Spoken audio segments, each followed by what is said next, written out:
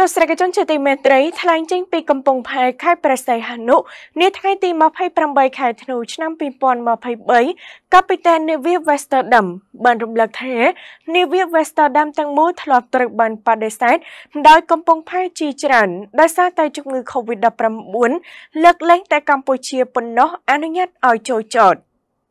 កាពីតាននាវា Westerdam បានរំលឹកថាដោយសារតែជំងឺ COVID-19 នាវាទាំងមូលធ្លាប់ត្រូវបានបដិសេធដោយកំពង់ផែជាច្រើនលើកលែងតែប្រទេសកម្ពុជា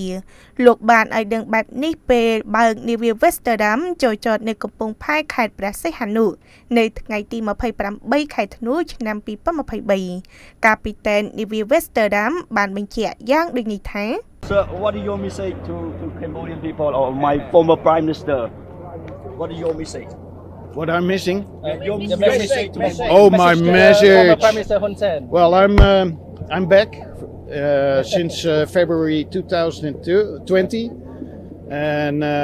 it was different circumstances at that time. Everyone knows the history of COVID-19,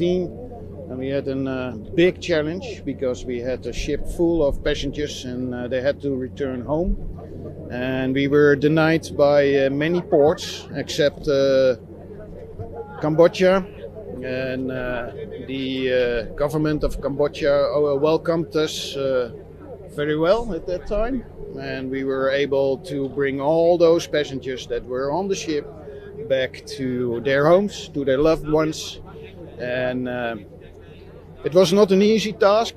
not from government-wise, but also not from our side. And I think we did a marvelous job all together. We worked together very closely and very well, and we accomplished it. And I think we can be proud of that. Yeah, thank you very much. You have planned to come again later? Yeah, of course. Maybe I come on holiday one day. Yeah. All right. Thank you very much, gentlemen, and have a nice day. Thank you. ម្យ៉ាងវិញទៀតកាពីតាននាវា Westerdam បានបន្ថែមថាវាមិនមែនជាកិច្ចការងារងាយស្រួលនោះទេសម្រាប់រដ្ឋាភិបាលនិងពួកយើងលោកគិតថាពួកយើងបានធ្វើការងារដ៏អស្ចារ្យជាមួយគ្នាយើងបានធ្វើការជាមួយគ្នាយ៉ាងជិតស្និទ្ធនិងល្អណាស់ហើយយើងបានសម្រេចវាបានជោគជ័យ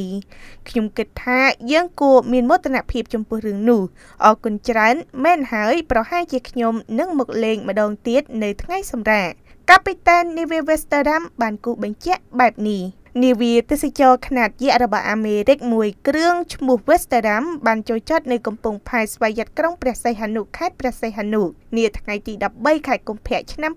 2020បន្ទាប់ពីទទួលបានការអនុញ្ញាតពីរាជរដ្ឋាភិបាលកម្ពុជានាវានោះមានភ្ញៀវទេសចរនិងនាវិកចម្រុះជាតិសាសន៍ជាង 2200 នាក់ត្រូវបានបដិសេធមិនឲ្យចូលចតពីប្រទេសចំនួន5ដោយសារតែការភ័យខ្លាចពីការឆ្លងជំងឺរលាកសួតដែលបង្កឡើងដោយ COVID-19 ទោះបីជានាវានេះអះអាងថាមិនមានអ្នកដំណើរណាមួយបានឆ្លងជំងឺនេះក៏ដោយដែលធ្វើឲ្យនាវាប្រឈមទៅនឹងការខ្វះស្បៀងទឹកនិងប្រេង